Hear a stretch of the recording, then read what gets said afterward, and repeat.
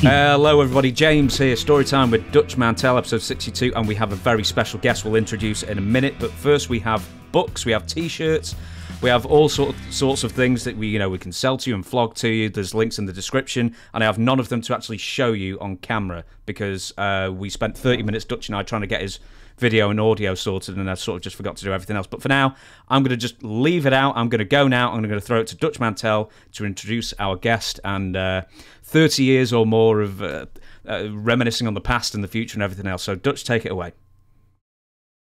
Well, I'm pleased to announce today that I'm joined by a very special guest, and a guest I haven't seen in quite a while.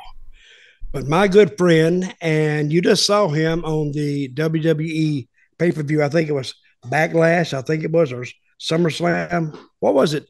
Anyway, let me introduce you first. Savio Vega. Savio, how you doing? How you doing, Dutch? How you doing? Good morning, good afternoon, good night. ¿Cómo tú estás? How you doing? Oh, I'm doing good. Hey, I'm glad you joined us on the show. It has been a while since I've talked to you, and let me just say that I just want to go over today some of your career. When did I first meet you? We met the first time. We met before, but we don't know. When I saw you working here in Puerto Rico, you and Frankie Lane, as the Cowboys. You come with $10,000 bag of coins. That's the first time I saw Dutch Mantell here in Puerto Rico, and I saw those great stories that you guys put it together. And then we got together in Louisiana, Mid-South Wrestling. I was El Corsario. You and me did a tag team match. I saw a picture of that. And you were Corsario, correct? Yes, sí, señor. Yeah. And what does that mean? What does that mean? Corsario means like a pirate from the century, whatever, that's called a Corsario, kind of a pirate of the Caribbean. Yeah. But I was doing a gimmick, like a kind of a terrorist guy with the flam. They call him the flam or something like that. Was the Puerto Rican crew that did whatever in the United States. So for those times, the using those words of whatever was okay. So I was coming to Mid-South Wrestling as a Puerto Rican terrorist, I guess. Oh my God, I didn't even know that. But well, I first met you in Mid-South. Then you went back to Puerto Rico. See, and you were working for Carlos Colon. Yeah, I went back for them, worked for them, and they kept me here for I don't know, six months maybe. Then I went to Mexico. Mm-hmm. I went to Mexico for 4 months. Then I come back as TNT. That's when they put the gimmick as a TNT here in Puerto Rico. And you had a lot of success at TNT, right? Well, yeah, that was the beginning of I don't know what I did. The story is right there. When I back from Mexico, I got Invader that called me and Profe and Angelo Rivera to the office and says to us, "Is gonna be new characters with you guys, and so you're gonna you're gonna be TNT, and Profe is gonna be a Profe." And I'm like, "What the heck?" And he said, "You have to cut your hair." I said, "Cut my hair? I got my afro, brother. I got my afro. I can, He said, well, yeah. So I did. Let's try. TNT was an experiment, like every other characters, The funny about this is like, okay, cut your hair, paint your face. I said, okay, well, what you want me to paint? I said, whatever you want. I said, okay. And the way back home, I asked Profe, okay, what was my name? Because I forget completely. I was like, what the heck? So, because they just give me this is the name, but the develop of the character is not there. It's like whatever you do, it is. So that's what we did. And the first person that paid me was Chiqui. Chiqui paid me. This is on Monday, and Wednesday. Chiqui Star. Chiqui Star, yeah. Yes. this is a Monday that he told us about the name, and Wednesday we already doing TV in Cataño. So oh, let's go. So what you have to do? Well, you have to be a killer. You have to go there and eat the guys alive. So I said, okay. In my way to the ring, he come to me, put his arm around me, and he say, "This is the opportunity. If you don't pass it, you out." You know. I said, "Don't worry, I got it." I remember. Why? Because already I have like almost 2 years with experience. I went to Louisiana, the local experience, the experience in Mexico. I opened a little bit the road, on my head with the show, with the business. So I know what to do. So I did 3 matches and I did what I have to do. I come from a jobber to move myself to the top. So so I what the study was good. They see I passed the test. They send 2 other guys to try to shoot me, and to see how I react. And boom, I just pick it up right there and do what I have to do, and everything come out good. So from that point on, TNT was every Wednesday, beating all the baby faces to the top to get to Jose and get to Carlos. But what's interesting, man, I work with all kind of guys, local guys from the States. What's good? Hey, explain to the fans. Yes. Explain to the people listening how the fans were in Puerto Rico during that time. Fans. Well, I was the first time I saw the show, whatever. I was a fan, of course, and I visit the buildings, the cards, and you have people, exciting people inside the matches big time. They love their baby faces, and it's a story about the throwing things. The people like to hit the wrestlers, but one of the guys that have to do a lot with that was Victor Quiñones, because Victor, what he did a trade. Well, one second. We'll talk more about Quiñones in a minute. Yes, but yes. But tell me about Quiñones. Quiñones, ladies and gentlemen, is the guy who later on started the opposition to the company that Savio was working with now with Carlos. But we'll cover him in just a little bit. Yeah. So for what he did, he bought these boxes of M&Ms. And start selling the buckets of M&Ms to the people, and what they say is, here, so you throw to the wrestler, buy the M&Ms, so you throw things to the wrestler. So the people got a good idea, and they start throwing more things, and they bring stuff now. They bring rocks because the M&M is expensive for them. So people start throwing things left and right. I mean, wow. I mean, something that you go crazy. I remember one of the times we are in Hyde and Beaton, and something happened with Ayala. I believe he turned heel, and all the babyface come in. We clean the ring and continue with the heels all the way to the dressing room, because it was in a ballpark and the people was outside. And to protect the guys, we continue with them all the way to the dressing room.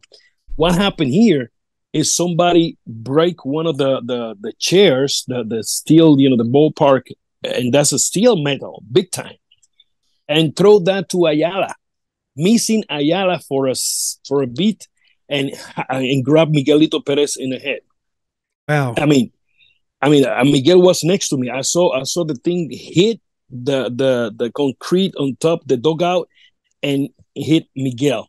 He opened Miguel all the way to the bone. And we jump on Miguel right there, cover him, and went back to the other dressing room. Doctor come, Miguel had stitches inside and outside. The people was wild. People in Puerto Rico, big time, throwing things all the way to the IWA. I remember in Pepín Cestero de Bayamón. Yes. Let me ask you this: Did you ever rescue me? Yes, yes, yeah. Well, I work going a little bit back. I work as a security guard too. As a fan, I was closing to the ring without knowing.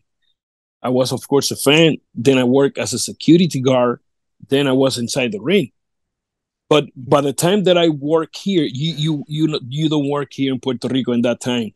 Uh, but in IWA, when the things happen and people start throwing things, we defended the wrestlers going back to the dressing room because people throwing. I mean, was crazy. To a point. Listen to this. I don't know. You probably don't remember. I remember that big time.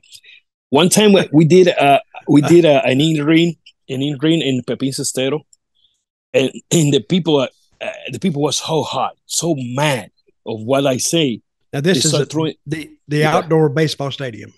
No, Pepin Cestero is the close one. Inside. The inside. Pepin, Betances. So the people got so mad, they started throwing things. I mean, bad. I mean, that was dirty, and we don't have ringside at that time. I remember when I went back to the dressing room. The people, I mean, they're so nasty and dirty. I come back to the ring again. And I grabbed the mic and I started telling people a little story, and I said, listen, you go to Bellas Artes. Bellas Artes is a big theater here in Puerto Rico, You go to the fine arts building. Exactly, yes. And so you go to Bellas Artes and you don't throw things there. This is my Bellas Artes, This is my my theater. This is whatever you want to call it. And you are a pig. And I started saying that in English, pig, cerdos. And I was telling, more things they start throwing. I mean, they're mad. I don't know. I don't know. I don't remember exactly what I say in the in-ring. I got them hot. So from all that things that they throw there, my friend, unbelievable. Only two things went to my face. I was looking to the hard camera and I remember something coming straight to me and I just went left. I turned around to talk to the other people. Something come to me. I went right. I mean, nothing hit me. They started throwing things to me, but nothing hit me. I don't know. The guys around, it's like, whoa. So from that point on, I changed the security. Not to take the security out, the strategy of how to work. Right now, my friend, many years later, and we cleaned that. No more throw. I start, anybody to throw something out, anybody to throw whatever out of the building, you lose your money because you are a pig, So I tell them, I just start taking people out. In my way to the dressing room, some lady throw me some sandals, their shoes. I pick it up. I remember I pick it up brand new. Say Payless in the bottom. I say, this son of a gun is going to, as I see, this son of a gun is going to go back with the, to take back the shoes. So I went to the dressing room. I throw the sandals right there, brand new. I believe she bought it, box, went to the wrestling bare shoes, bare feet, and taking the shoes in the hand, because don't even have a scratch. So what I did is, one of the security come to me and said, Savio, the lady says, give it back to their shoes. I said, she want the shoes? And I pick up my scissors and I open the shoes, the shower shoes in the middle. Boop. I cut it both. And I said, here, give it to her. And he's like, oh my God, so give it to her. So she don't throw no more things. So brand new shoes cost her money to be a pig. So we laugh about it. He come back after that and she's mad. He was cursing you. She was, I said, whatever. So the people here in Puerto Rico, spark plugs, rocks, pampers, glass, beepers. They throw me with beepers. Remember they got the beepers. They throw me with the beeper. I mean, we got the people so hot that they went crazy. And the people I tell some of this stuff to, they look at me like, yeah, whatever. But No, sellouts in those big true. stadiums there was normal. Crazy. Yeah. I mean, you could crazy. go and you'd have you would have a 12,000 or a 17,000 seat sellout, and Yeah. the people and I always tell this story. Yeah. That when I worked for Carlos the first time, he would put his main event on fourth. Four and all the time. And I thought that was the stupidest thing I'd ever seen in my life. Yeah. So I brought it up to him one day. I said, I mean, I wasn't a smart ass about it because he was the boss. I went, hey, why do you put the main event on fourth? He said, well, the people here like to drink. And he said, if we waited to later in the evening, put that main event on, that's the heater match. He said, you'd never get out of there. People would be so drunk, they wouldn't care. Yeah. And they would actually hurt themselves trying to hurt you. Yeah. And after I saw how those people reacted to some of my stuff I did down there, I thought he was the smartest guy in the world, putting that main event on for us so we could go out and get ready and sometimes even leave early. But sometimes you couldn't even do that. So you started in Puerto Rico. You started as a security guard. Yeah. And you'd always taken karate and martial arts anyway, right? Yeah. So when I got in love with wrestling, I was 11, 12 years old, something like that. And I started watching Titan of the Ring. That Titans of the Ring comes from Argentina. Mm-hmm. The real characters, So that's what I got. I fell in love, And I saw that and I'm like, whoa, when like something flashed to through my eyes and got somewhere in my head, my brain, and I went like, oh my God! Every Sunday at 5 o'clock, I had to be in the front of that TV. I mean, whatever I want to go home and watch the show. Now that show finished, I went back to the in school with the guys, and we talk about the wrestling, and they say, oh, it's Wrestling Channel 4. Wrestling Channel 4. Yeah, no, that finished. That was Channel 7. No, it's a new wrestling. This is 74, 75, something like that. So I'm like, what the heck? And I put the channel, start watching the show, and every Saturday. And that was Carlos's show. That's Carlos, Capital Sport Promotion. That's when I saw Dutch. I saw Dutch there. Hurricane Castillo father. I remember you guys did some on TV in where you wrestled. I mean, you got the $10,000 back on coins. You beat everybody every week until it was Carlos and somebody else, and they almost have you Rivera. I think. Yes. And they almost have you guys beat you. They beat you guys, and you hit it with the coins and juice all over the place, and you beat the hell out of them. That's when Hurricane Castillo Sr. come in to make the save. He turned babyface that day. And he hit it with the shoes. I wasn't home screaming like a crazy, happy and this and that, of course. And because now when you realize and see all this, was a good TV, was a good, television, good show. And you guys went back to the, of course, the night and sold out Juan Ramon Lubriel Stadium, And yes. The story about that night, we did TV at some little bitty station, I think, or some out of the way of San Juan. And we had like 100 people in the studio that night. Yeah. And we had a riot inside the TV studio. Yeah. And they had to call the police out. And it was crazy. Somebody threw something and hit me.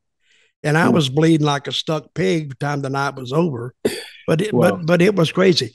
Let me just go back here a minute. You talk about Titanes del Ring. Yeah. That was the name of that Argentinian show you was watching. Yeah. Yeah. And, I thought I was the only one who saw that show because I was surfing through in my room one day because after I got heat on me, I couldn't go out nowhere because the people, I thought the people hated me because I was such a great technical wrestler. But they hated me because they really hated me. I talked about Puerto Ricans being slow and effeminate, and the women being loose, and and they ought to make English the number one language. And brother, that hit a nerve. It really did. I could not go out of my hotel and walk 10 feet. Somebody would say some Susio Dutch, Hijo de puta. And see, that's how I learned to cuss. Hijo de puta is like son of a bitch. Yeah. In Spanish. I didn't know that. Then they'd say you this, and I said, Hijo de puta is, what's that mean? Oh, no, it's a bad word. Don't say that. I didn't know that, but I could, and I was in the tourist section. Condado area. I could imagine that if I went down into the we're just like a shopping center where regular Puerto Ricans went, tourists didn't go. They would kill me. Yeah. But anyway, I had never seen a more passionate group of wrestling fans in my life. I say this about Puerto Rico: they thought the space program was fake. Yeah, and wrestling was real. Was real. Exactly. Oh my God, it was just it was. But I tell you, I made a lot of money there my first year. I know. I actually bought my first house off my first year in Puerto Rico. Wow. I mean, it was good money. And we used to do a deal. I'm not taking away from your story, but no. You remember when Carlos and they opened up another island down there called Trinidad and Tobago? Yes. I remember making 2 days down there and 3 days in Puerto Rico. And I ended up making for that week, and this is 1979, I ended up making $4,700. Wow. You know what that is today? Wow. It's like 20 grand. Yeah. And I went, easy. And I thought I was underpaid. I started to go down to the office and start bitching. Oh, what the hell? You think it's only worth that or this, that, and the damn other? But it was crazy, and it was but anyway, is when I first met you. Mm-hmm. So when you left Puerto Rico, you went to WWE. I mean WWF. What year? Well, what year? I was working for. I work in Japan. Abi Abdullah took me to Japan for one of the biggest tournament over there in December, 87, mm-hmm. I believe, maybe 87. Yeah, 87. And then I come back 88 in early area. January of the 88, I believe was. And then they took me out of the tour, because I remember, and this is a story, Abby was a great, loving friend of Carlos, and they doing a lot of money, a lot of business. And Abby took me there, and using his experience, he asked me about Puerto Rico. I said, what do you mean? I remember that. And he said, well, how is business? I said, well, we hot because they owe us a lot of money. It was a couple of weeks behind, and we don't understand why, because houses was good. And Chiqui was mad in one side over there. Everybody was kind of a hot. So Abby asked me over there, how was the business? Well, they owe us money. Well, he went back to Carlos, called back Carlos that night, and talked to him about what happened. So when we come back 3 weeks later from Japan, was a long tour. I remember we are in Caguas, and Carlos come to me and say, hey, what happened in Japan? I say, well, many things. We wrestle here, we wrestle there. So he said, no. What happened there? I'm like, what happened there? What do you mean? So, yeah, what happened? I said, well, we wrestle and we, tournament, because what the heck? Yeah. So he know what he want to ask, but he's not asking clearly what he want to ask. So he said, what happened with Abby? I say, Abby, he's okay, that I know. He said, no, that you talk to him about what happened here in Puerto Rico. And now, yes, oh, yes. Well, yeah, I tell him that we are hot because the money, we need to get our money back and blah, blah, blah.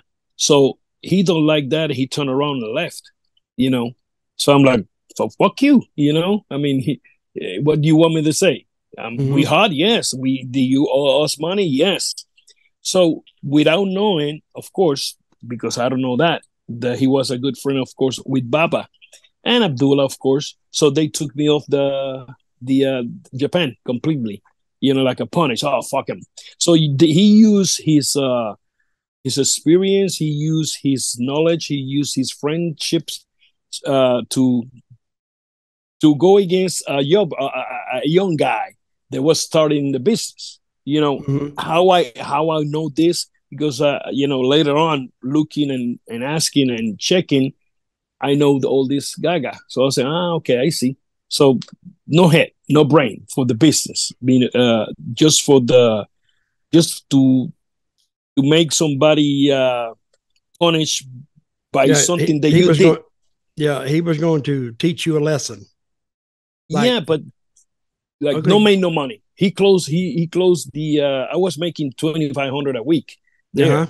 Uh-huh. So hey, that's a good money for me coming from here. Yep. So that helped me a lot in my business. So what he did, he cut that. So he cut my supply of living. That's the way I see it. So Yes. to me, that's a son of a bitch. Yep. Because you don't do that. So that's okay. He did it. Good, because what goes around comes around somehow. Mm-hmm. Mm-hmm. So a couple of years later, I quit the company. By Hugo talked to me and he said, I leave the company and I want to take you with me. I'm like, whoa, what the heck? Make me fucking nervous. So I said, okay.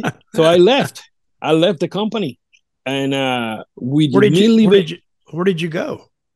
Well, I left to with Hugo to another local company here in Puerto Rico. It was IWA, All Star Wrestling. So we went there and we started making some money. At least the lady was paying weekly, So established myself. From that, I started making the bridge again with Japan. Mm-hmm. So to see what happened, to see what this and that. Here in Puerto Rico, I started working with some local business. I was like almost 2 years with the other company. That gave me enough time to know other people in the business. I was new, uh, make my bridge back to Japan. This time with the New Japan Pro Wrestling, all New Japan Pro Wrestling, the Inoki office. I don't come back to Capital Sport Promotion for 23 years. In those 23 years, I went out and learned, the hard way and what's the right way to learn how to do business. And of course, every day we learn more and more. I see things in Louisiana when I went there. I see things in Mexico when I went there. Here in Puerto Rico, I see life in Japan. I see what's more life after the wall in Puerto Rico. So that's what I did. From Japan, that's when I got the bridge with Razor Ramon, Scott Hall, rest in peace. That he helped me to get in WWE or WWF in that time. So from Japan, me working in Japan, get that opportunity to do a tryout, brother. I said, let's do it. I didn't even know too much about WWF because I was more concentrated in Puerto Rico. I don't even speak. My English was worse now than before, but I mean, I was what is it called? Trying to learn the language too. I know more English with the story or the finishes that we're doing than have a conversation. My first teacher, I say, in Louisiana was Jake the Snake. Yep. Jake helped me a lot. He was like a teacher to me. One time I remember we were in Oklahoma, was a 8-man tag, and they had me in that match. And everybody's talking, and I'm like this. I'm like, okay, whatever you guys say. I'm like, okay. And I remember Jake saying, don't worry, kid, I'll talk to you. I said, all right. So they finished and he sit down with me, my friend. And he was like He don't speak Spanish, of course, but was like he was talking Spanish to me. I understand every word that he say, what's gonna happen, everything, everything. So we went inside the ring, and everything worked smooth. I mean, right there, step by step, finish, and they all come to me and congratulate because they thought it's gonna be a mess. I got Ted DiBiase there, Jim Duggan, John Dardock, uh, uh, Jake, and I forget the other one. And man, I was so happy because that helped me a lot. That gave me enough power to continue, working with this gentleman. And he was my teacher every night that we work. I say, hey, come on. So he helped me, and I told him that a long time ago. He became my teacher in Mid-South Wrestling. Yeah, Jake was, as far as that in-ring work went, Jake knew what he was talking about. He was a technician. And when I would watch Jake, I would say there's no wasted moves. Nothing is wasted. No. And he took his time. Oh, big time. And you could watch him, and he's telling the story the whole time, which is he's one of the masters. I will say that. Yes, yes. And Jake was pretty interesting to talk to too. See, yes. I mean, the first person that picked me up in Louisiana was his daddy. Oh, Chris Smith. You used to ride a lot with the Hebner brothers, right? Oh yeah, me no, but this is in WWF. I'm talking about when my first trip to what is it called? Listen to this story. My first time that Luke Williams, the sheepherders, told me, he said, "Hey kid, you interested in go to the United States?" I said, "Yes, of course." He said, "I might be send you to Tennessee." I'm like, "Okay, Tennessee," and I'm happy because they're gonna send me out. So I went to my parents and said, "Hey, they're probably gonna send me to Tennessee." And my dad went, "No way, you're not going over there." I'm like, "No, this is you don't speak English, and it's a lot of races there. You're not going over there." That's what I'm like, I didn't even think, I didn't even thought about that. I'm like, no, I'm going. This is, I don't know, in the 80s, what? I don't know, 80 something, whatever. So I said, I want to go. 87, 80s, 87, something like that. Yes, maybe, no, 80, 86. Yeah, 86. Well, the point is, he said, no, don't go there. So 1 week later, Luke says to me, "Hey kid, no more Louisiana. I mean, no Tennessee." I say, "Oh, okay, but I may be send you to Louisiana." So I said, "Okay, my dad's gonna be more relaxed. It's another place." So I went back home and said, "Hey, it's not gonna be Tennessee no more." He said, "It's gonna be Louisiana." Even worse. He said, "They disappear you there." I'm like, oh my God, what am I gonna do? So you don't see no word, it's like word. How are you gonna go to a place like that? He's trying to protect me, So I said to him, okay. So I said to my mom, I'm going anyway. Well, he went to work, and I went to the airport, and I arrived in Baton Rouge, a small airport. A small airport. And when I arrived there, the plane was delayed. When we arrived, the bags still in New Orleans. I believe it was New Orleans or something like that. Atlanta. I don't even remember. I believe I flew from Atlanta to Baton Rouge. It's only a small plane. So when we arrived there, no bags. I'm like, where's my bag? Mi maleta, So I hear some ladies speaking Spanish, and I just went, I went straight to her. I say, ¿Qué pasó? What happened with the bags? He said, it's coming in the next plane, blah, blah, blah, blah, blah. I said, okay. So I'm waiting for the person to pick me up. It's 1 hour behind over there. So it was a Friday, and I remember they have a show in Ponce. which is like, what, 2 hours away from San Juan. So I'm in Louisiana, 6 o'clock in the afternoon. Nobody come to pick me up. Finally, I got my bag. I just waiting and waiting. I remember I called my mom. I said to my mom, Mom, nobody come to pick me up. I'm going to buy another ticket, like I'm going to buy a taxi, and I'm going back home because I got some money with me. So she said, no, stay there. Somebody's going to come pick you up, relax, blah, blah. She gave me the comfort, So I said, okay. At midnight, they have to close the airport.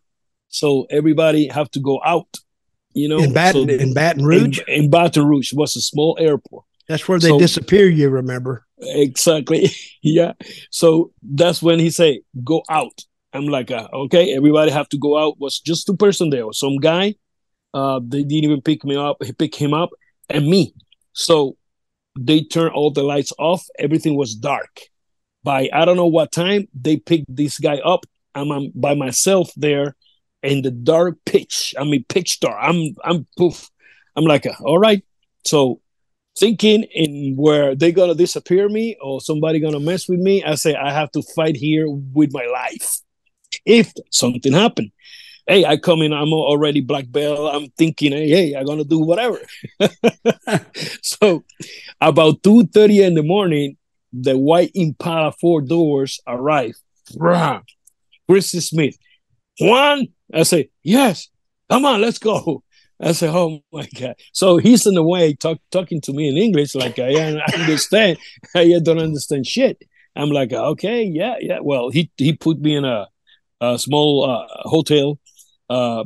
Next day, knocking my door was Skandar Akbar, and he gonna be my manager, and I'm gonna be traveling with them, blah blah blah. Then we moved to another place in where we stay in Baton Rouge. Was an interesting story for me, My first night staying with Skandar Akbar, I sleep on the floor because he have just one bed. So I said, I'll sleep here. Don't worry, I'm okay. So next day I got my apartment. I was working with them almost every weekend now that we there. I remember once one of the referee, forget his name. We wrestled that Friday, was in New Orleans, and he finished that same day that I arrived. I'm like, why are you leaving? You speak Spanish. I could learn with you, and so and so. Mm-hmm. He was going to Tennessee. He was a referee. I forget his name now. But we talk a lot, in that little moment that we are there. He explained me a lot of things. But I was there in Louisiana for 4 months. 4 months. And this is before a little bit before, or was in the process already, when Vince was taking all the talents from every territory. Because I was there with John Dog, Ted DiBiase, Jim Duggan, Jay the Snake. I was with all those guys. Then actually, they went to New York. It was a big time. Yes. And one by one, he peeled them off. Yeah. I think Junkyard Dog was the first to go, then Duggan. Yeah. And that was the core of the territory. Then I think Teddy or Jake went, then the other one went. Yeah. And pretty soon it was a skeleton crew of what was left. And then you can imagine business went. It went because it was a steady diet of those guys until Vince said, come here, guys, and I'll make you this and I'll make you that. And he did, I guess, because they seemed to be, they was in a better spot. They were making more money. I hear $5,000 a week. I mean, they making they weren't making that in Mid-South. No. The thing about Mid-South, and you'll agree with me, the miles were brutal. Ooh. Brutal miles. TV in Shreveport. Oh, I left one time and I saw a sign that says you are leaving Louisiana. Oh, yeah. I was happy as hell. You are leaving Louisiana. And I said, I'm leaving that. And I am never, ever coming back again. So So how did you get to WWE, WWF? Yes, I was working with the Inoki office, and by that time the crew of Gaijin or American guys was Yokozuna, Kokina, was Fatu, was Sam, was Bam Bam Bigelow, Bader, and me. And they bring some other England guys sometimes. So that was the crew. So Yokozuna, yeah, Greg Kokina, Rodney, he was ready to go to WWF. He's already have these tryout, and they're gonna pick him up. And I remember that week was his last tour in Japan, and Bam Bam Bigelow's going over there too. So I said to Bam Bam, I said, brother, tell Scott Hall, Razor Ramon, that I say hello, because we wrestled here in Puerto Rico so many times. So you know, I like the guy. We wrestle here, crazy. So I say, tell him to say hello. He went over there, did his tryout, whatever. Come back to the next tour in Japan, and I was in the tour too. So he said, T, here is the number of Scott Hall. Call him. He gonna be home this Monday. I said, all right. So I finished Japan, went home, and that week, boom, I call Scott, and he said, hey man, we start talking. He said, I got you a tryout. I talked to the old man, was Vince, and he gonna give me a tryout. I'm like, hey man, I'm happy, thank you. I don't know too much about WWF. I didn't even have cable in home, so I said yes, of course, why not? So he said it's gonna be this date, and I look in the calendar. Well, I said beautiful, because I will finish Japan on what's a Saturday or something like that. So I go home. I'm gonna tell them to flow me to Syracuse, New York, and you guys fly me from Syracuse home. He said, okay, I talked to them, blah blah blah. We did all whatever. I did my first match as a TNT, painted face, my gimmick.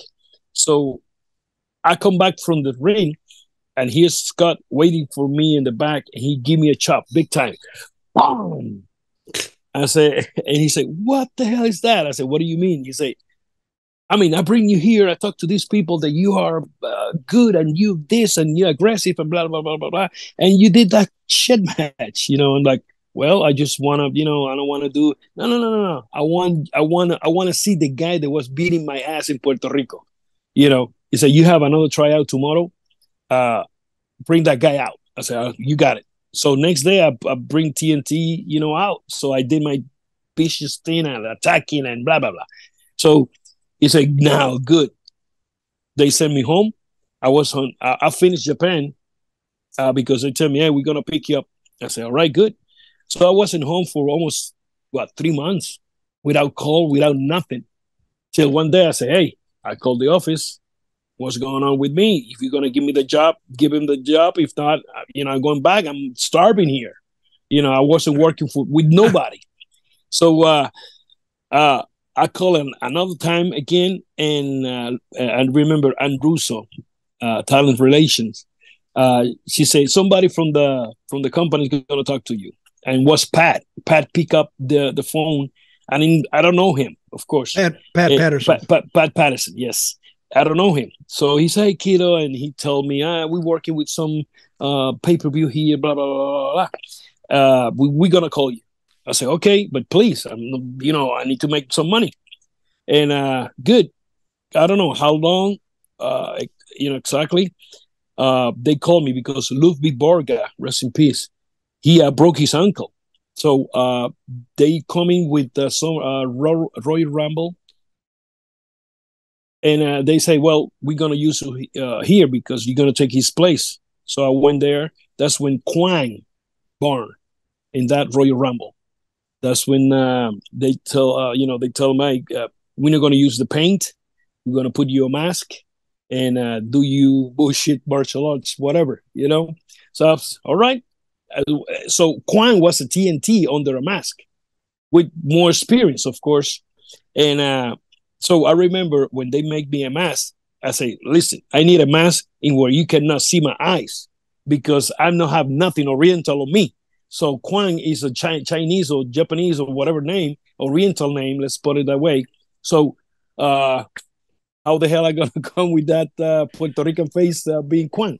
So they make me a mask. I still have the mask somewhere, the prototype mask, and I have a photo with that.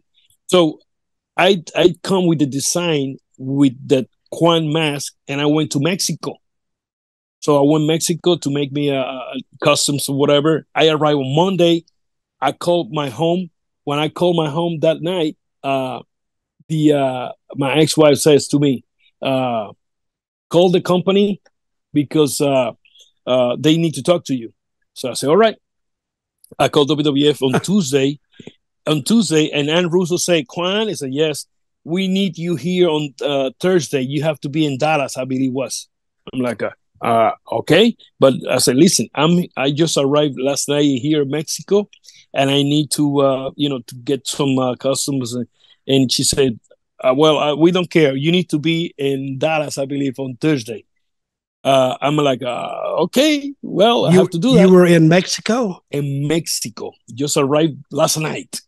So when I talked to her in the morning on Tuesday, she said that to me. I'm like, okay. So I have changed. We call the people that make me the customer or whatever. I say, you need to hurry up because I need to go. This is to take time, and I'm leaving back home Friday, to take my time in Mexico. So, hey, no. The guy worked overnight. He gave me some boots. He gave me some stuff, give me mask or whatever. I flew on Wednesday. I arrived home Wednesday, and Thursday morning, I'm going to Dallas. So they sent me there. I was Thursday, Friday, Saturday, 3 days doing nothing there. I'm like, I could be in Mexico making me my stuff easy. So I left half of my stuff over there. Went back over there and to Dallas, 3 days in a hotel doing nothing, and so I got at least something new to bring down for the character. So I did what I did. I just come inside, do something with was Diesel, I believe was the guy there. I was in that ring for 30 seconds, maybe less, and they give me my first check. I'm like, wow. Good. I was starving here. So from that point on, they put me in the roster because I took Ludwig Borga's spot. And was great because, life, I believe. That's what I call him, life. That's when I met Yoko. I was with Yoko that I know him. Fatu was doing the Sultan. And that's when I met Undertaker, Papa Chango, all these guys, and the rest of the crew. And they put me in Team A. I was in Team A because I believe my work or whatever was okay.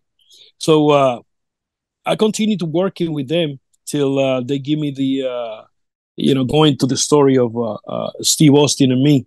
We did a tryout he did a tryout with me in San Antonio, Texas. And this is a good, interesting story, man. Pat, what year? This was right before Austin started, right? That's when he started with me. He did the tryout with me. That was, I don't know, 95. I believe it was 95. Yes, because I was doing the Savio Vega already. I was doing Savio Vega. So here Pat comes and says, Savio, here's Steve. He gonna do his tryout with you. Let me know. So all right. So we tell him, my finish is the spinning kick, and let's call it in the ring. He say okay, and we call it in the ring. Coming out with the great match between him and me, so perfect. I was waiting for him in the back. The people I don't know. I don't know if they know him, but yes, they know him because he wrestled in that area so many times that I don't know. Of course, I don't know that story till years later. Here come Pat Patterson yelling, Savio, Savio. How was it? I said, do you see it? He said, yes. I said, you tell me. He said, it was great. I said, I know it was great. He said, tomorrow you guys do it again. So now on Tuesday, we have more time to talk. and we put something together. Masterpiece. From that point on, they hire him, and we start working every night. What happened here? Years later, looking and seeing videos and asking and blah blah blah. Steve and me come from almost the same school without being together. Never. He was working in Louisiana, Atlanta, Tennessee, whatever. I mean, he was working in that area, and half of those guys, let's call it that way, come to work in Puerto Rico. So I was training with those same guys that was working with him there, with the timing and whatever. And I said that we learned from the same book. So when we got together, boom, the timing was right there. Everything was right there. And we just put together a couple of things here, there, whatever. And we have masterpieces matches, man. And he said that I put him in shape because I was already 1 year. I was 1 year already as a Quan, jumping and having time in that ring. And I always say, and I have to say it, I always thank you, Mr. Fuji, Harry Fujiwara, because when I was doing the Quan, he always grabbed his chair, put ice on his knees, and start watching my matches. Every time I come out, he's, hey, come on, and teach me. So every night, for 4 nights a week, he was coaching me, looking at my matches. And every time I come from the ring straight to him, boom, sit down next to him to listen. And he talked to me, boom, boom, till one day he say, you got it, And I say, don't worry, thank you. And I had the opportunity to do a tag team with Yoko many times, and he was the manager right there. And he was, coaching me how to work in New York. I mean, because I was like too fast in one point, say, hey, relax, take your time, do this, do that, whatever. So, I mean, it was a good. So Steve and me, we have a great chemistry together. You know who else? You know who else you had their first match there too? Yeah, the tryout match was John Layfield. Oh yes, of course. Yeah, him. Yes. And I yes, tell the story that I went out to the ring with him because I remember at that time that my guys had left me, Ron and Don. Yeah. Eli and Jacob Blue had left me, and I didn't have anybody. And he showed up from Germany for a tryout, and I'm sitting in there talking to him, and I said, hey, what do you think about me going to the ring with you tonight? He said, hey, fine with me. He didn't care anyway. And then Bruce Pritchard walked in or somebody, and I said, hey, what about me going to the ring with me? He said, sounds good to me, pal. So I went, and I remember I was outside watching you and Lay for that. And y'all had a hell of a match. Yes. And I remember when he came out, he says, what do you think? I said, well, help, that don't get you a job, nothing will. Yeah. And they come back, and they gave him a contract that night. I forgot where we were, somewhere in New York. I think it was in Syracuse, maybe. Yeah, maybe. I don't know. There's so many places there. Yeah, those towns all run together anyway. Yeah. So after, how long was you in WWF? I was there with them 5 years. Yeah, 94. Yeah, 6 years. I was there with them because I hurt my neck by 1998, something like that. So they took me off the roster, and I was doing the Spanish show, Super Astros. I was doing that part. And when Univision don't pick up the show, they took everybody out. Get the hell out of here. Because it was a wasting money, of course. I mean, in a moment you don't understand why, you had to be out, but what's about the business, I wasn't in the main roster already. I was out by my injury. And but already Victor and me, we are talking about IWA Puerto Rico. We talking about all that all the time. Go ahead. Let me lay some groundwork here. Yeah. Now, after WWF, you returned back to Puerto Rico because of you. And remember, fans, folks, we talked about this guy named Victor Quinones before, and I said we would get to him later. Now we've gotten to him. And Victor, he grew up this Victor guy grew up in a wrestling environment, more or less. Yes. Because didn't his mother used to run like a hotel or a restaurant, and some wrestlers came in there, and that's how he got acquainted with the wrestlers. Yeah, that's where you guys stayed, the Tanama Hotel. Oh my God! Remember Tanama? The Tanama Hotel. I didn't know this, but its clientele was late night hookers, drug dealers, and wrestlers. Yeah. That's who stayed there. I didn't know that. I was there like 6 months. And I looked around. I said, "Damn, there's a lot of damn prostitutes in here. There's a lot of drug dealing going on here." But yeah, that Tanama Hotel. But she ran the restaurant there, right? And that's how you met him. Yeah, no, I met Victor already when I was in Capital in WWC company, and man, crazy. So when I met Victor, he was already executive for the company. He was looking for he invests money in the company with Carlos and Jovica. What happened here? I left the company. I went to WWF, like I said before. Victor and me, we don't see eye to eye, because when I left the company in Capital or Carlos Colon's company, I was confident, trusting Quiñones about that I leave in the company, and he was calling Carlos and tell him this, that I leave it. I'm like, what the heck? This is I found out this many time later, and so I went. I remember one time I was a tour that I'm going for with Victor to Korea in Japan. So after I left the company, he said, "I can't use you no more." I said, "What do you mean?" Say, "You off the tour." I said, "Why?" "Because you left the company."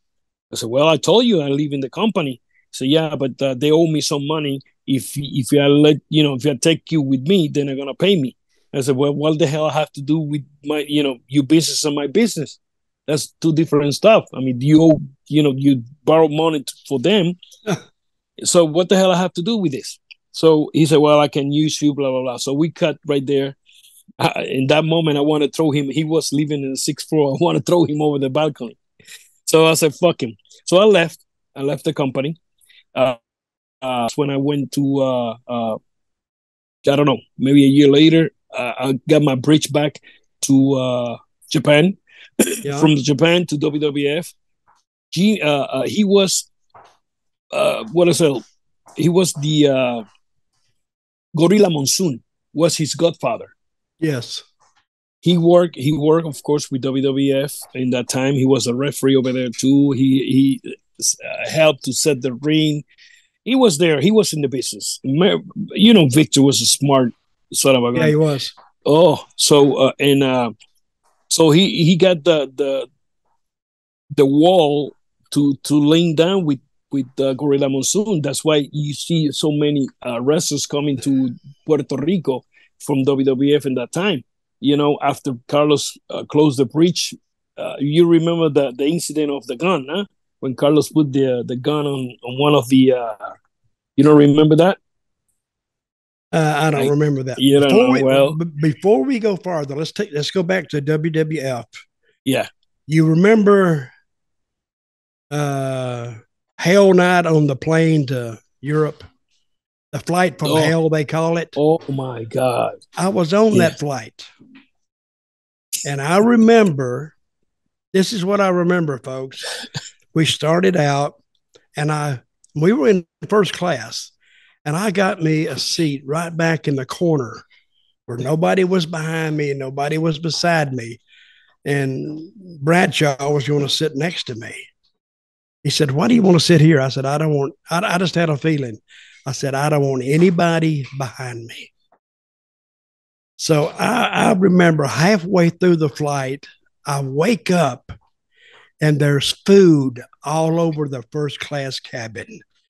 There's somebody threw a knife that was sticking into the wall. You threw the knife? Yeah. Okay. And then somebody shaved one of your eyebrows. Oh, no, no, that Yours, was another flight. That wasn't no the painting. No, that's but did you cut Scott Hall's hair that night? no. Oh yeah, yeah, yeah. No, no, that night. This is Not that another night. flight. That was another flight. But anyway, when we got to London, they told us we were going to Munich, I think, in Germany. We were going to change planes Yeah, in Heathrow.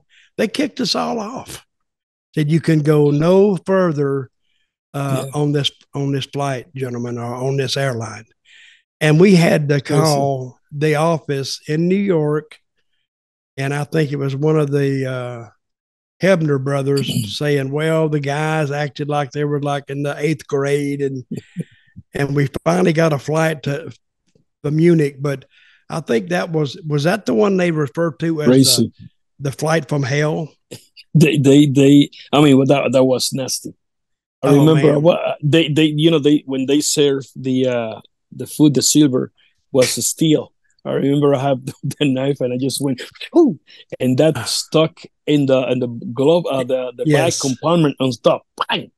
I'm like, oh my god, oh, and crazy, it was crazy, crazy, it crazy. was crazy. Now I was thinking maybe there was a reason I sat way in the back because Something, I hooked up with WWE a lot later than you did. yeah, So, and I knew the run was only going to last because I was older then. I knew the run wasn't going to last a long too time, much. Yeah, but it lasted 2 years. But anyway, I says, hell, I don't want to be out of here before I need to be out of here uh-huh. because I can get fired because of being on this flight. They could fire all of us, I guess. Oh, I mean, they well, wasn't going to fire Hall and they wasn't going to fire Hall and Nash and yeah, Heartbreak Kid and all this kind of stuff. yeah, yeah. Let me ask you one more thing that I've been meaning to Yes. ask you for years. Uh, You remember Madison Square Garden when Ron and Don Harris, the brothers, Eli and Jacob Blue, they confronted Heartbreak Kid, Shawn Michaels, in the dressing room. Were you there that oh, night? I was there, but I wasn't in the dress room. I But remember, you I remember it, remember right? the story. Yeah, something happened there. And what was that about? I don't know, to be honest. I just, I managed those I guys, yeah, and they never said anything I don't know. about it before that night. And they never Yeah, said anything about it doing that no, night. no, Never it said was nothing.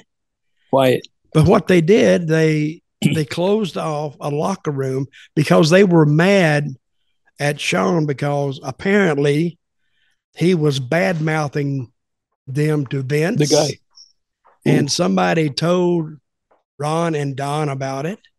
You know, those are two big boys. They're 6'8", yeah, and they I think Undertaker guarded one door, and I think one of the other members of the clique, the out of the clique, yeah, they guarded the other door, and they jacked him up on the side of those lockers, and said if they ever heard him their names come out of his mouth again, they were going to f him up.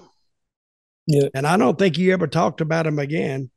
yeah. But right after that, I do remember. I think Ron and Don they were pissed off about their pay anyway, and I think Ron left first. So here Okay. I'm sitting there. I had two guys, and then after that night, Ron just quit. He did. Out. I don't know if he told him anything or not. He just quit.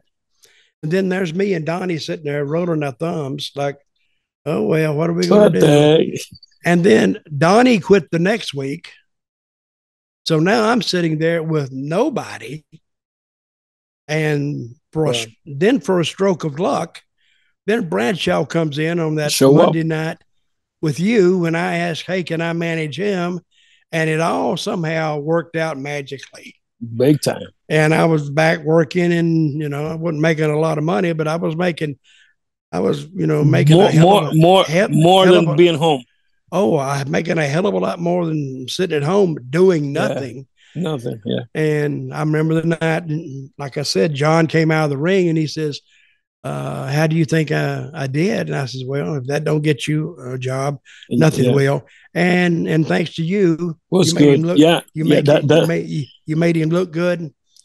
So let's get to another point that I haven't talked a lot about is Bruiser Brody. Yeah. How long had Brody been coming into Puerto Rico before that happened with Invader?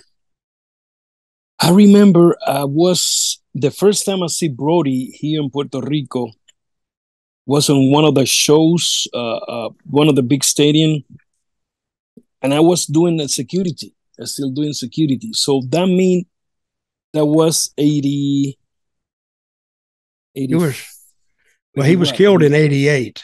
88, yeah. This is don't took me too long. How long exactly, to be honest? But that was 88. This I believe was 85. What year did you start? 85. I mean, being since 80, yeah, late 85, 86. Yes. But because, you saw him before in Puerto Rico when you were doing security. I was doing security, yeah. I remember he was in Pepín Cestero de Bayamón, and he come with his gimmick. Was nobody in that building. It was TV, was television. But the building was too big, it was empty place, to be honest. And he come out with his gimmick, and he jumped on the table. I was next to him. I was everywhere he run. I was next to him, guarding, just in case. Then what? I don't know how many months later, I was inside the ring doing. I don't think it was too many months, but yeah, I was right there. Then, when I look to the side, he's next to me changing the clothes too. So I'm like, what the heck is that? This is a part of my story. But yes, Frank come to Puerto Rico, and like always, I love his gimmick. I got top 5, and of course Frank, not because he passed. He's I pick him up like one of my favorite. No, he was soon he arrived in Puerto Rico. I like the gimmick. I like the way the big kicks that he throw, because I was doing martial arts, and I like it. And but yes, Frank was big. Was he left his touch on me. I remember Dutch. I remember one time the office called me to pick up the guys. Hey, can you pick up Abdullah? I was a heel in hotel. And in this day, they said, can you pick up Brody? I said, yes. So I was living in Vega Baja. This is about 45 minutes from the airport. So, and they stay in that area. So I went to pick up Frank, and we went to Ponce. So in my broken English, here, there, and we talking, la, la, la, whatever.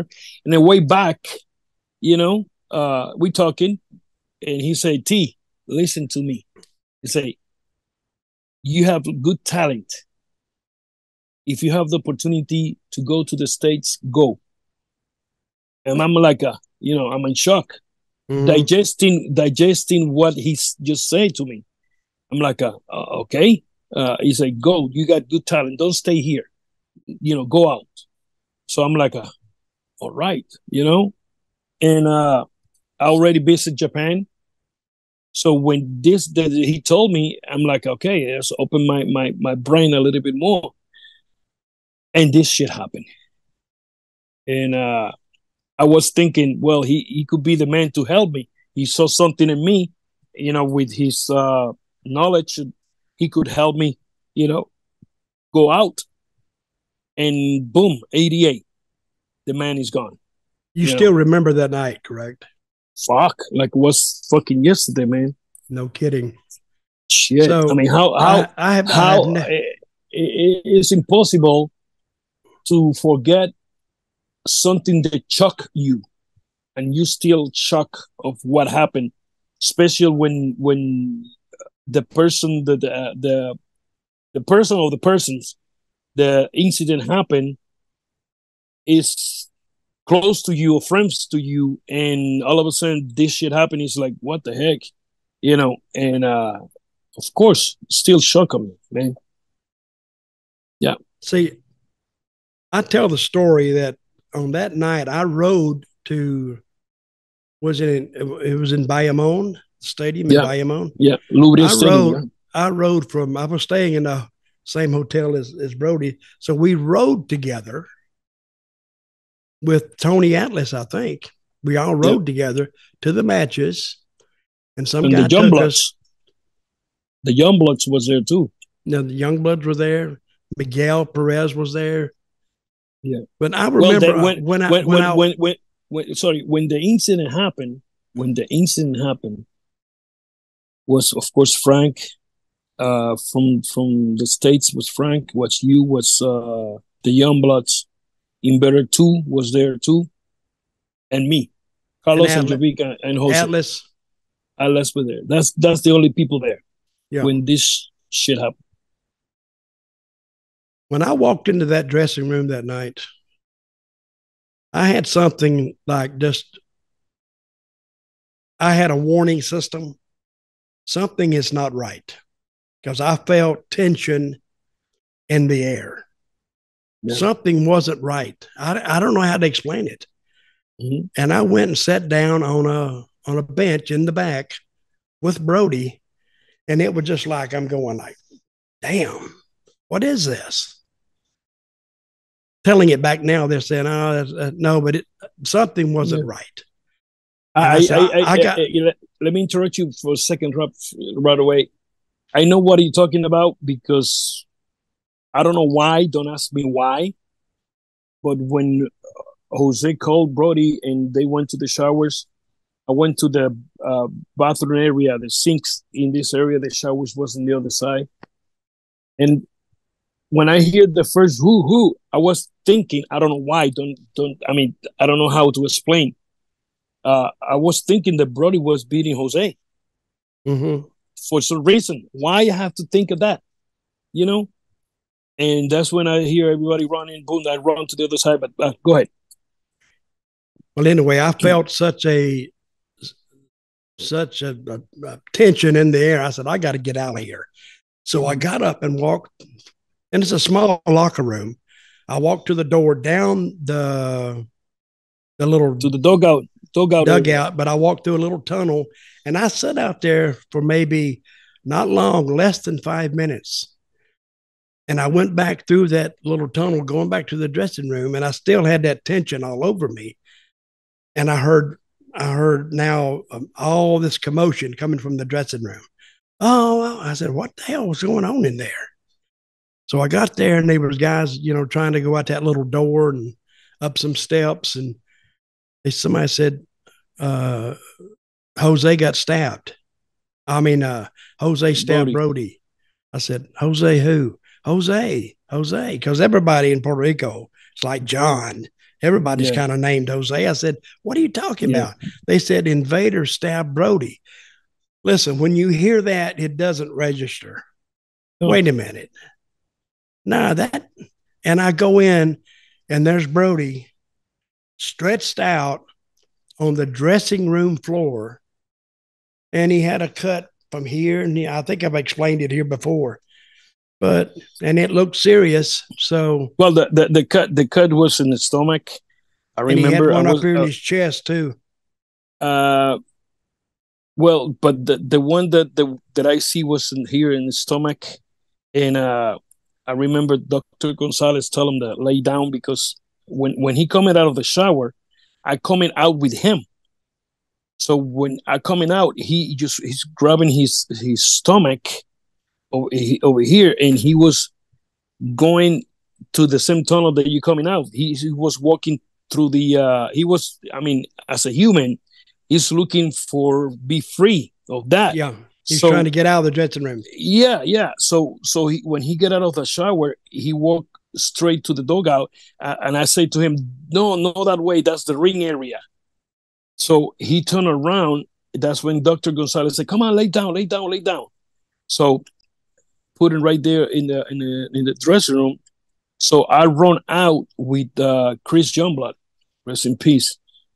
And always I come with the mask on, because I was painting my face, and I have this trunk on, and I run out of the dressing room like a crazy. to knock in the door of the office, and I almost took that door down. Nobody there, so I start running to the front of the building, the stadium, and here come the manager of the building, and I say, "Need to call the ambulance now. We have somebody to stop somebody here." Blah blah blah blah. And he's like, "What are you talking about? What are you talking about?" I say, "Call them." I was hot. Call the motherfucker ambulance. So the guy went to the office and start calling the ambulance. What happened here by that time, 88, 85, still we have now, but we don't have the 911 here. Wasn't no one 911. You didn't have it there then? No, by that time, no. I didn't know that. No, 911, nothing of that. You have to call 787, but whatever. So next door is a Ruben Rodriguez Coliseum, and was Menudo. Menudo was there, one of the singer group rock in Spanish, and that was sold out. That was sold out, and they have ambulance and they have whatever there, whatever. So what happened here is, the ambulance took, I say, like 45 minutes, maybe more. I don't know the time of a long time. Yeah, it took a lot.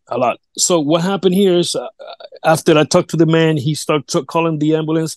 I went back to the dressing room. When I'm there, Brody's laying down. Dr. Gonzalez is talking to him, and I remember he pulled his shirt up, and Dr. Gonzalez looked. That's when Dr. Gonzalez noticed some bubbles coming out. That's when he said, "Well, that's bad, because they probably grabbed their stomach." So we're waiting for the damn ambulance, and that's when Brody called Carlos, to the side. I was next to Carlos. Of course, my English wasn't that great, but I remember Brody talking to Carlos and tell my wife that everything's going to be okay. Tell my kids I love him. I mean, that I love her. I remember those words. And I was there shocked. And I remember, too, Jose coming out of the bathroom, the shower, coming out of the shower. And I stand up because my thought was, it's a fight. And you go to the fight to the end. So if he going to jump on him, he laying down here, I'm going to jump on Jose. That's what I thought, to be honest. And he just come out, go all the way around, pick his car keys, and walk this way and left the building.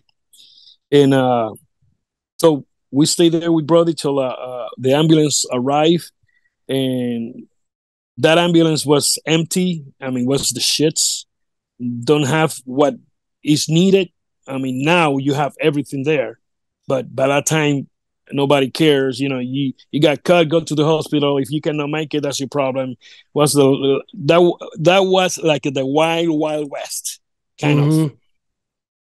And I know, and the story is why Puerto Rico was like that, for so many years, and that's another story. But there, he come out, the ambulance arrived, and we help, the guys to put Brody in the ambulance. They couldn't. So the little paramedics or they weren't strong enough to pick him up. Yeah.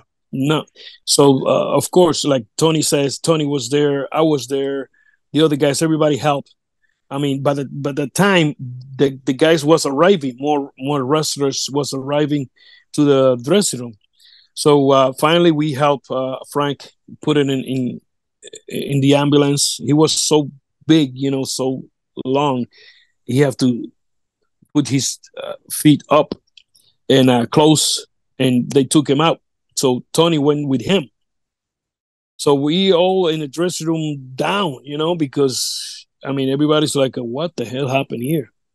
And even paint my face. I always arrive early, so the show is at 8:30. I arrive at 5 o'clock in the building.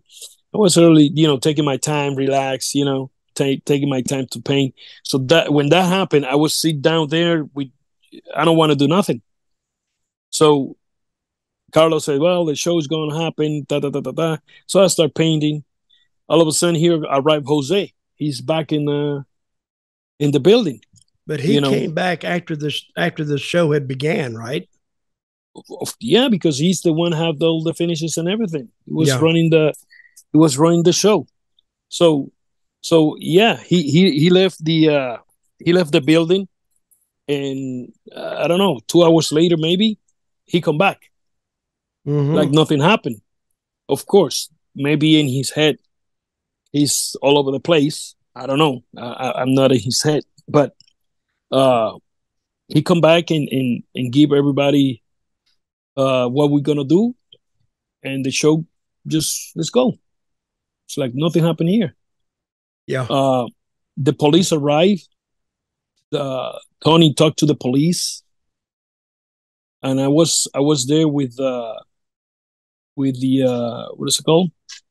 Jose sit next to me in that moment to give me what I'm gonna do, and I just looking at him like, I mean, damn. And I remember Tony was talking to the police with the greatness of I don't know who, the damn guy of the policeman don't speak English. Him and the other one, they both don't speak, or maybe they speak the language and they don't want to say it. I don't know. I'm not sure. But what I hear is they don't speak English. Damn. So I remember Tony Atlas saying to the police, he did it. He stopped him, Brody. He stopped Brody. And I remember Jose next to me, he said, what's going on with him? He want him, this happened the same to him. That's when he said. And I remember I just went to the side. He was sitting next to me. And I just started looking at him like, what the heck? You know, what's going on here, man? And Jovica left a little bit after. Jovica was never in the dressing room. You never see Jovica in the dressing room. But when I came in, I saw him and Carlos and they were all together. In that there, yeah. But before than that, in other arenas or something, do you see Jovica in the dressing room? I'd see him sometimes. He would come in sometime, but not much. I never see Jovica in the dressing room. He come, take a leak, and go out. He never stayed. Okay, so that day he was there. What do you think happened that night? See, I've thought about this for 35 years. And I finally come up that I think that night, and I don't know if Carlos was in on it. I don't think Carlos is in on it, or even Jovica. But I kind of believe now that Invader intended to do what he did that night. Well, yeah. You know what he was doing? He hid the knife in the dugout in the tunneling where you're saying that knife was there.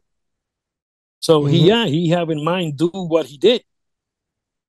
Because if you're gonna have a fight with somebody, you start a fight because of discussion or whatever. You don't hide a knife because you have in your head what the plan you have in your mind or your heart. So he have in mind do what he have to, you know. And what I hear is because the clothing the Brody was having, they tell him don't come with the short pants because they want the rest to look, you know, dressing nice. And Jose told him that don't come with shorts. And Brody a few times come with the long pants, you know. Then later Brody arrived that day, I remember, in shorts.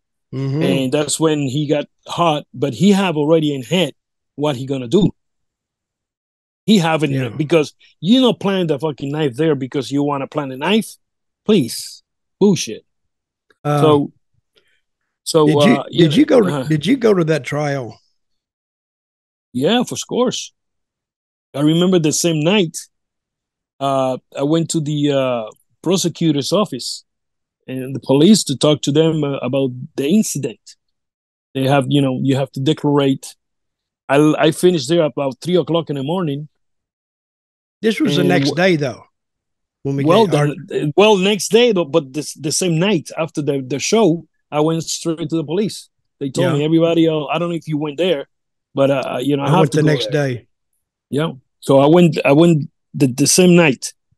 They took me there, So talk to the people. I did my declaration, and I went home. Next day, we have a show in Mayagüez. So I have phone at home, no text, no nothing by that time. So I went straight. I didn't even call nobody. I just went straight to Mayagüez. I arrived Mayagüez, put my bag in the dressing room, went straight to the front in where it was Isaac Rosario, and I went to ask him if he know anything. That's when he said, Brody died. Mm. And I stayed there like, I said, what? Yeah, he passed away. I'm like, holy God, I'm like, I was still, So I went back to the dressing room. I was there by myself. Nobody there. No baby faces. Nobody. All the American guys stay in San Juan. I don't know nothing till here come Carlos arrived, Jose arrived, and Jose's and Carlos' brothers, Orlando, arrived.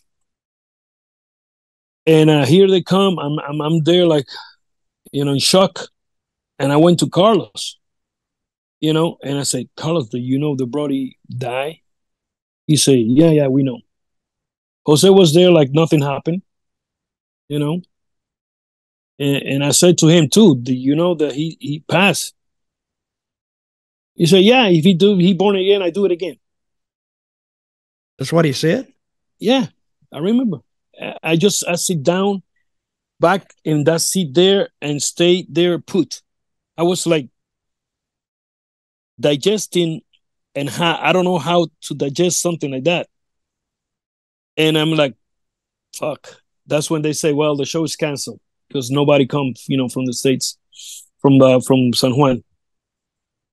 I get up, grab my bag, and fucking left out. And even said nothing to nobody else. I just went straight to my car and left.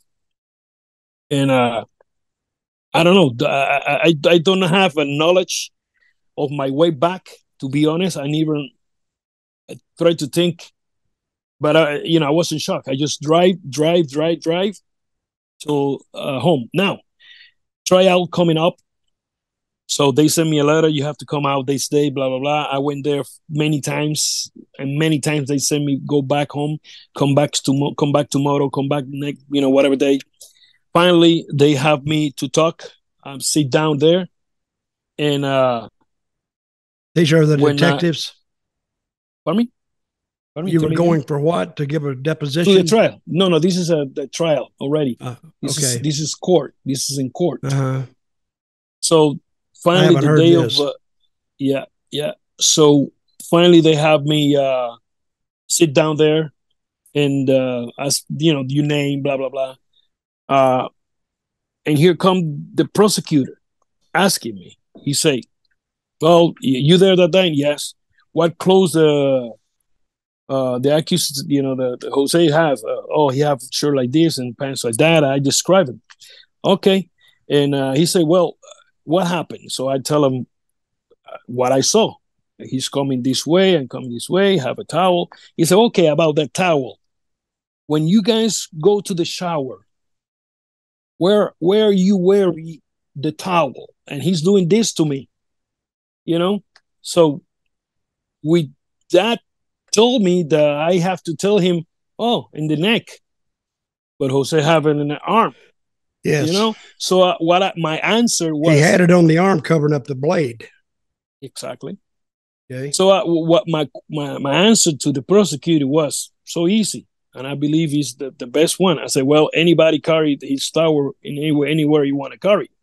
He's telling me in the neck. If you go to the shower, you put the towel in your neck. You want to have it up your ass, you have it up your ass. You don't carry the towel, whatever, So, and he's like, okay, no more question. Boom, he quit with me. This is the prosecutor from the state. All right, the lawyer come out, and what the lawyer says? Simple. I have no more question. Mm-hmm. I'm like, all right. So the judge said, well, Juan, if you want to stay, you could stay. If you want to go home, you go home. So the prosecutor asked you three questions. Get the hell out of here. That's it. And so when the judge said that, I said, I go home. I remember Dutch and people that are listening and watching. I remember one of the dates they canceled the tryout because I don't know what the heck, some bullshit. I went home, and I remember it was noon. Here, Puerto Rico is sunshine every day, and it's hot every day. And I remember it was 12 o'clock noon, and I was under a blanket, shaking like a leaf. I was going through shock mind, you know. Mm-hmm. I was I don't know what to say, stress. I was under a pressure big time. I was shaking. Remember, under a blanket, cold. I mean, my brain was, lucky that I don't shut down or whatever. I know my ex-wife was with me and she was calm down. And she tried to, we are puppies. We're what, 20, 22, 23 years, something like that. I don't know. So shaking with something that you don't want to leave through. And after I come down, relax, did my tryout, whatever, say what I have to say there. They send me back home till the news says he's free. So we are like a bullshit. The jury, I heard, came back with a verdict in less than an hour. I don't know the long time, to be honest. Don't have that knowledge in my head, because after I left, the only thing I see was the news on the paper, El Vocero, and that's what I was following the case. I refused to come back to court to see nothing. I remember after I finished, and the prosecutor and his lawyer said no more questions. The judge says to me that if you want to stay, stay. If you want to go, go. So I left and I went straight to the bathroom. When I went through the bathroom, they have a recess right there, and they went, Jose with the lawyers, follow me to the bathroom. I'm in the bathroom. Here come Jose and grab my arm and shake my hand. He grabbed me. Yeah, I know. I don't even straight my. He just grabbed me and say thank you. When he said thank you to me, I look at him. I say, "Do you know he have a kid?" Mm-hmm. In Espanol. He was a father. That's what I said to him. You know, he have a kid. He was a father, and he just turned around and left the bathroom. The lawyer says, "Hello, thank you to me," and left too. Thank you me for what? I mean, mm-hmm. I'm not plan. I'm not part of the plan. If it was a plan, I'm not part of the proof that they fucking have it. I don't know what you could call that. I'm not part of that shit. So by using the law, using the questions, using whatever they have, of course they're gonna have what they have. They're gonna have the question like he had. But telling you, I'm still in shock, brother. I'm still in shock. I'm still. I try not to think about it anymore than I need to, but I wanted to bring that up. I wanted to get your side of it, but that's happened. Nothing we can do about it. But yeah. Let me get you into another subject that I think the fans want to hear. You started another company down there against Carlos. Yes. You and Victor Quinones. Let's do something. Let's do a second part because I have to go. Oh, okay. What time is it now? 20 to 12, and I have to be at in 20 minutes. Yes. Oh, okay. Well, times fly. I want to ask you this. Hey, fans, yes. He's having to run because he has an appointment. He cannot miss it. So listen, I'm gonna have you back, and I want you to tell the story of when you had the IWA, and I was booking for Carlos, and all of a sudden you said, "Get away from them, come over here, and let's see what we can do." It's an interesting story because by that time I have my Homer. I have a yellow Homer, and here come to the office, and on the side here, in the bus stop, is Dutch waiting for jumping the bus to go like 3 more blocks because it was so hot. Dutch was soaking wet and sweat, and when I arrived and I stopped the bus right there, he just looked like, what the heck? When I put the window down, Dutch saw me. He didn't even ask. He opened the door, jumped inside the car, and say, "Man, it's hot," And I say, "Well, let's talk about business." He say, "Yes, of course." And now let's keep it right there because the story is interesting. What we did and where we went to do to have a meeting about the coming the next day. Carlos say, "Hey, what's a good meeting with Savio?" I said, "What do you mean?" But let's talk about that. It's a good story. IWA story, guys, is great. I mean, it's crazy. Crazy. We'll do this next week. Yes, sir. We do it. We have part 2. Okay. Gracias. Thank you, sir. God bless you. Bye-bye. My mic's not in the way, right? No. And I've started recording now, so anyway. Hello, right, Savio has gone. He's gone to his appointment, and we had a little bit of time left on the podcast, so I thought we'd do a couple of bits of news and maybe a rebuttal at the end as well. But for now, Did you enjoy Savio? Immensely. As I was saying, when I was listening to the Brody bit, I've never heard Savio talk that long about it. I've heard you talk about it with filmmaker Sean last month for quite a long time, but with Savio being there as well, and I've never heard any information on the trial ever, so that was really interesting. I think that's a special bit of footage. When we get him back, we'll go into that, and it's interesting because I have my own theory about it, and I think he'll back me up on it. But anyway, nobody knows it. But Invader was not deemed innocent. He was deemed not guilty, but he never denied stabbing him. He never denied killing him, actually. The old self-defense. Yeah, he claimed self-defense, and the jury backed him up on it. It's crazy. I'd love to know more about the trial, but the way Savio said it, was they knew the verdict before they called the first witness. Sure, they did. Yeah.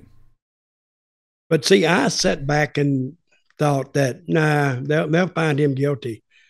But there's a lot of other factors that bled into that. So it was a mess. It really was.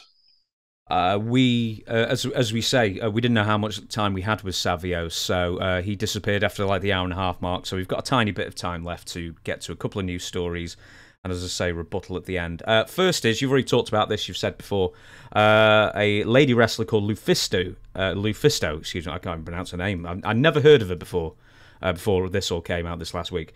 Was complaining about the women's locker room. Look at my camera. It's following me. You love it, don't you? Oh, I love that. I go. Whoa.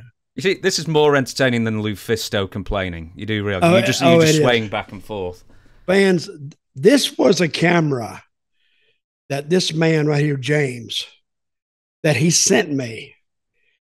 And we ended up actually using the phone camera for months? Months and months. And all of a sudden one day, I don't even know what I'm doing. And James was kind of stymied on how to get this thing to work, because we spent like 20 minutes this morning, right? Easily. I think my theory is that the little white wire that goes from the iPhone to the microphone is broken, because these little things, they break so easily, these little adapters. So whatever, a wire's burnt out with it. Made in China. Exactly. Okay. But anyway, I like to play with my phone. I mean, my little camera here. But this is a camera that James sent me Yeah, it's like $400. It's like honestly, it's the most expensive webcam that's just a straight webcam that money can buy before you have to get... I won't bore you to death with it, Dutch, before you get into the whole DSLRs and mirror camera. You see, I've done my research with all these little names. Yeah. And then, right, so just for you to know, right, so my camera is obviously, you know, it's a vlog camera. It's a video digital camera that specializes in 4K video. But just the wire to go from the camera to my computer cost about $130. Just for the connection? Just for the wire, yeah.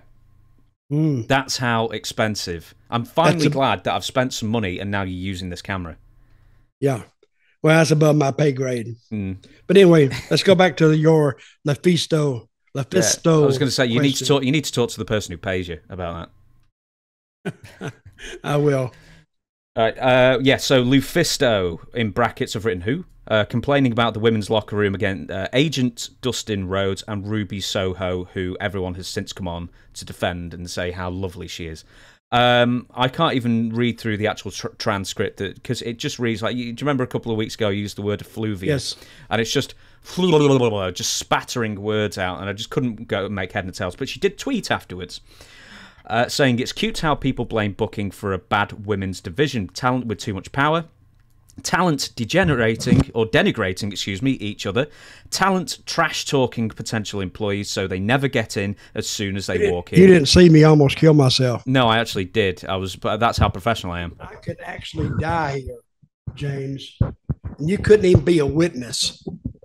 Okay, so go ahead. So yeah, she's complaining about the agents, complaining about the women, everyone's against her, and then she goes on to blame Britt Baker and her crew for holding back the women's division. Had a 1-hour phone call with current AEW talent. The women who actually addressed the problems I did today were the ones sent home by Tony Khan. There was a meeting to shoot on Thunder Rosa that Khan attended before leaving. He reminded them that their segments were the lowest. When some girls arranged a meeting to talk about Baker's crew, one of them ran to Britt to let her know the girls that wanted to address the problem were the ones punished. Okay, we sort of get the idea there. So this Lufisto character, what do you make of all this when you first read it? In retrospect, you like that word? Oh. In retrospect, my earlier assumptions are probably wrong because I'm not there. And I'm not going to cast, here's another word, aspersions on anyone. But apparently this Lufisto lady, girl, female, apparently she's had, I think her history, reputation precedes itself. And I think it followed her into the AEW locker room. I bet when they heard, this is what I'm assuming through my past experiences in locker rooms, that when they heard she was coming, I bet the news spread, like, watch her, she will start trouble, she's this, she's that. And for the girls that didn't know her, you know, they have nothing else to believe, but the veterans that are already there in the locker room are telling them. So whatever she has done or whatever reputation she has built, it probably followed her or preceded her to that dressing room. And she was met with what she was met with. I mean, she was met with, pure animosity. And maybe girls who didn't even know her didn't like her just from what they've heard. So I think Tony Khan, he gave a speech, I think I read, and he told the girls that their segments are the lowest rated segments on the show. Did he say that? Well, this is what Lufisto has claimed. Yeah, so let me just... So there was a 1-hour meeting about Thunder Rosa that Khan attended before leaving, reminded that the girls, that their segments were the lowest. And she wrote that, so she wrote that. So this is all from her. I mean, I mean, this is all just very one-sided. Apart from like MJF came out and not came out, but you know what I mean. Made public that his feelings that Ruby Soho was like the nicest person, and basically this Lufisto, and it's sort of hard to say otherwise, is just embittered and basically can't make it in the big leagues, so therefore is trying to burn bridges everywhere and bring people down with her. Well, that is a possibility. But if that was the case, if she had a reputation so strong and bad, that's what it seems like, why did they even book her there? Exactly. Is she in Canada? Let me have a look. Well, her surname is Genevieve Goulet. So I imagine she is French Canadian. French Canadian. So that kind of brought up the French Canadians are assholes, right? Apparently, in the first tweet, the one you called effing French Canadian expletive. Yeah. So, well, again, let me say, I think that she has pissed off somebody in the past. It got to the dressing room before she got there, and she wasn't treated with respect. And basically, I don't think she'll be back. And I hate that, but I've seen it before. Maybe not to this extent, but I've seen dressing rooms not be accepting of a person that they don't like, and they don't have to. That's chemistry. Mm-hmm. So when your chemistry, if I was Tony Khan and my chemistry told me, or I was told that the girl wasn't accepted and she is like, she's trouble, I wouldn't book her again, no matter the reason. It could have been a legitimate reason, but I wouldn't book her. Well, yeah, I was going to mention this as well, is that Tony Khan hires everybody. So if Tony Khan won't hire Lufisto... Did he hire you? I turned him down. And for the women's division, he hired me for as well. And I said, no, I'm busy. And, I mean, I'm looking at her now. She's 43. She was only brought in for one shot, it seems like. And then where I was going to beforehand that I didn't read the transcripts is that Dustin Rhodes, the agent for her match, was basically saying, you know, you're not brought in here to be a star. You're brought in here to, you know, sell. She was in like some 8-woman tag match, I think. And she took umbrage with her role that she was hired for that day as well. Umbrage. Umbrage. Oh, I like that word. Well, I think she was brought in. I think this is what I heard, because she's Canadian, and I think they wanted her to help kind of run some Canadian towns or help out with it or something. She came there saying she wanted to meet Tony, and she left that night without meeting Tony Khan. So whatever she was there for, it didn't happen. So, and I don't know you, Miss Lufisto, but I hope you find happiness in another field somewhere. So that is what it is. We'll move on now, and you wanted to make mention of this because I sent this to you. It's actually a few years old now, but I'd only just seen it, and it is the GCW Invisible Man match. And you watched it, and... I kind of liked it, I have to admit. Because they did a really... For what I watched, let me give you what it is, folks.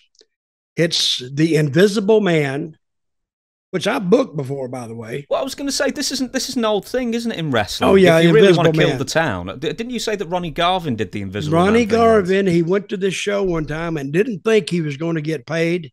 And Ronnie told me this. He ran out to the ring, rang the bell, ding, ding, ding, ding, and did the announcing himself. Ladies and gentlemen, and he announced himself, and facing on his way to the ring right now, however he did it, his weight is indeterminate or whatever, the Invisible Man. And he put it down, and he wrestled or pretended to wrestle the Invisible Man, and he beat him, and they got out and rung the bell, ding, ding, ding, and the winner is Ronnie Garvin. So he did that. So the promoter said, well, you didn't wrestle, you know, but he did wrestle. So my question to Ronnie, did you get paid? He said, yeah, I got paid. I said, what about the other guys? He said, well, I didn't do it for them. I did it for myself, I guess. But he told me that story.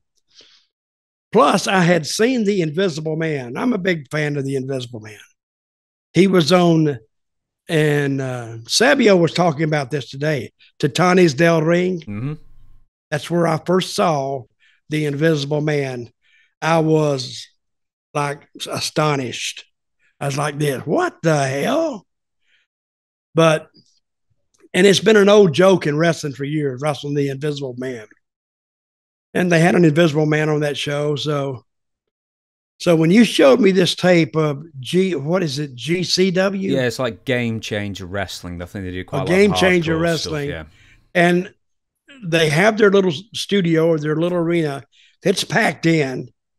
They got to have 200-300 people there anyway. And they were loud. And it was almost like the fans were coached to do this. And you could probably have a few of them you could put out there starters. But they did a good job with it. Is that a thing in wrestling where you put a few people in the crowd? Because, you know, like if you're filming a sitcom or something, like an in-studio sitcom, you've got a few like plants in the audience to laugh at the right places. Have you ever known that to happen in wrestling where there've been plants in the audience to cheer at the right place and sort of like try and get the crowd going in the right direction? Well, I think I've seen some plants, but they went in the opposite direction. They sit there like this sometimes. That's not good. We hate you. You need to leave. But no, most of the companies I work with are too cheap to hire anybody like that. You know, half their talent sometimes works for nothing. Some of the referees. But, you know, we say how low rent that is. But if you were a comedian wanting to be a big star comedian, you'll work clubs. You won't get a dime for it, but you're testing out your material. So I figure it's the same way with wrestling. You know, you don't work in front of a lot of people. You don't make any money, but you do it to get experience. And promoters know that. Excuse me, folks, I've been sicker than a dog the last couple of weeks. Caught a summer cold, still not over it. But going back to my wrestling analogy, people work for nothing and they will drive. I've known guys to drive 6 hours, 4 of them, to be in a tag match against each other, and they drive back. They just pitch in for the gas. But they get the experience, and you're only going to be young once. So take advantage of it. Before you get to WWE or AEW, you got to kind of know what's going on and you got to get your feet wet somewhere. So that's the way guys do it. So are we going to see this Invisible Man clip you have? No, I think it's a bit too new for us to use. I've got some clips for the next episode on Tuesday, I'm sorry. So also, it's the Invisible Man, what's there to see? But I'll tell you what, I'll put a link. I'll put a link on for people. But, tell them where it is, where they can find this. Just Google GCW Invisible Man. You'll be able to find it. I'll put a link on the video if I remember. But you got to watch this, folks. I'm gonna get them a lot of views. Yeah, here, you said it was, or did you say that it was the best Invisible Man match you'd ever seen? Yes, he's really improved. He really has, and he's worked. The Invisible Man is actually working against his brother, called Invisible Stan. I'm just telling you. So that gives you a little background on it. So when you tune in, you've already been briefed on the background of it. So, and it's about 5 minutes long, but I'm amazed by how the crowd reacted to it. And that's a trained crowd. And we'll finish on this. I don't know what you're going to say. You wanted to make mention, because apparently Ahmed Johnson did an interview recently and said something about you, or denied something about you. So yes, he have did. at it. Well, I was in WWF managing Bradshaw. I may have been managing the Twins, Ronnie Don Harris. I don't know exactly when, but they brought in Ahmed Johnson. And Ahmed Johnson was terrible then, but he had what Vince liked. He had that massive body, and he looked good. He looked very believable. But when he stepped into a wrestling ring, he just lost all credibility, because now he had to work under wrestling rules, and he didn't know how to do that. So Vince did. and this is what Ahmed Johnson says. And he got mad because I said that Vince told me to go and talk to him and help train him. Maybe not train him in a sense of actually getting in the ring with, but talk to him and tell him what to do or what not to do or how to present himself. Ahmed Johnson got on some podcast lately and says, Dutch Mantell, he can teach me a goddamn thing. Well, he's right. I didn't teach him a goddamn thing because he didn't go nowhere except to the unemployment line. Sometimes when somebody is willing to take time out of their schedule, not that I had a lot of stuff going on then, but if you're not going to listen and if you're not going to use what a veteran is going to tell you, then don't knock the veteran later on for you not learning. Blame yourself. So I don't know what Ahmed is doing now, but I'll tell you this. He's not working for any wrestling company, and he's not making any money wrestling. But he could have if he'd have been just a little bit smarter. With that being said, what specifically did you at least try and teach him? I mean, was it like stuff in the ring, or was it timing, or what did you actually try and teach him? Basically, presentation and timing. And you can kind of teach that out of the ring. And I don't think he was there a little bit longer. And Vince asked me one day on an update on him. And he said, how's he doing? I went, well, that's a tough nut there, Vince, to crack. And he says, tell me about it, pal. He wanted him to get better, but it's not up to Vince to train him. I mean, he needed to bring something to the table. And he did bring the huge body, which Vince liked, but that was all he brought. So actually, when he got in the ring to have a match, he actually did more harm than good. And I don't think he was a baby face too, and he'd have been a much better used as a heel because he had that heel personality anyway. But in any case, it didn't work, and we're talking about him today because of it. Yep. And also, I'm surprised you can understand what he said because he's. Have you ever seen? There's something called Fun with Ahmed on YouTube. I don't know if you've ever seen this, and it tries to translate, but it's like jokingly translates what Ahmed is saying because like every third word will just be complete nonsense, and it'll be instead of like. I can't even give you an example, but it's something like and then like there's a subtitle that will try and make sense of it, but it's something like juice makes orange or something like that, and it just puts random words that sounds like what he said. That is terrible. And you found humor in this, James? Great humor. Okay. Can we tell the people where they can find that too? Yeah, search Fun with Ahmed. It's on YouTube. Anyway, we're about to wrap this podcast up now. We're going to record our Tuesday episode, which is your fan questions. If you want your fan questions answered, questionsfordutch@gmail.com. We've got books, we've got T-shirts, we've got blah, blah, blah. You know how it goes. But thank you very much, Savio, who can't hear me anymore. He's long gone. And Dutch, of course, for entertaining us. We the people. We the people. See you next week.